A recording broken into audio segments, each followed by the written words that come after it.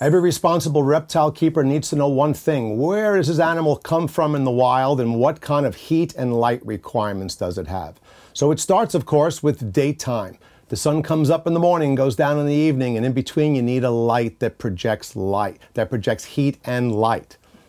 There are different lights to different things. UVB, UVA deliver that type of spectrum. Most animals, though, don't require all the UVB and UVA and can get by with a simple daytime light bulb. This has got a coating on it called neodymium that provides full spectrum lighting, and a great array of colors will appear on your animal if you put the proper neodymium light on it. The Jungle Bright light bulb is designed to do just that. It's available in a couple different wattages from 60 to 150, so depending on where your animal comes from and its heat requirements, this is the ticket, the Jungle Bright neodymium. If you need to put some heat a little bit more concentrated in a spot, the answer then would be the White Hot Spotlight. This is a spotlight. It projects things directly down. It'll concentrate that down to a basking spot in the animal's cage, perhaps a log or a slate or a piece of rock. Really important to have that so the animal, after he eats, can go over and digest. Where the neodymium bulb is a